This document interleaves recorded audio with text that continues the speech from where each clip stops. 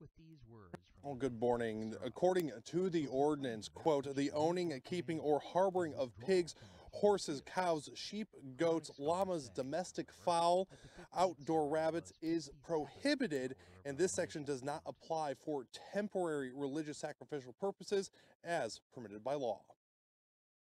Well, good morning. According to the ordinance, quote, the owning, keeping, or harboring of pigs, horses, cows, sheep, goats, llamas, domestic fowl, outdoor rabbits is prohibited, and this section does not apply for temporary religious sacrificial purposes as permitted by law. Our city is dirty enough.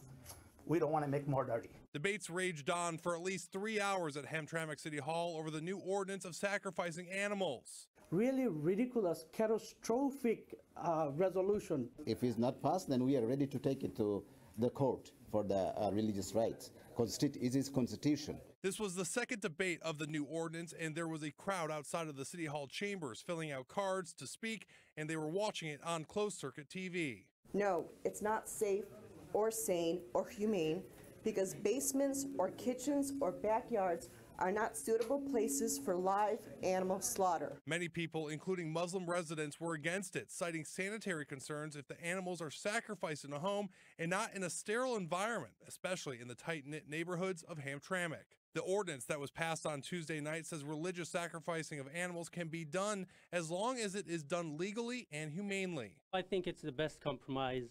We don't want to restrict religious freedoms, and we don't want to keep it random without regulations.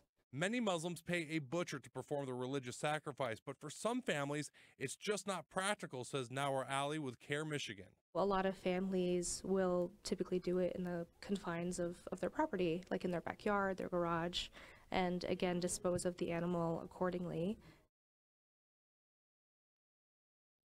And we do have that full ordinance up on our website, wxyz.com, in case you want to take a look at it. Reporting in Hamtramck this morning, I'm Peter Maxwell, 7 Action News. All right, something tells me, Peter, that we have not heard the last of this fight. Thank you so much for that report.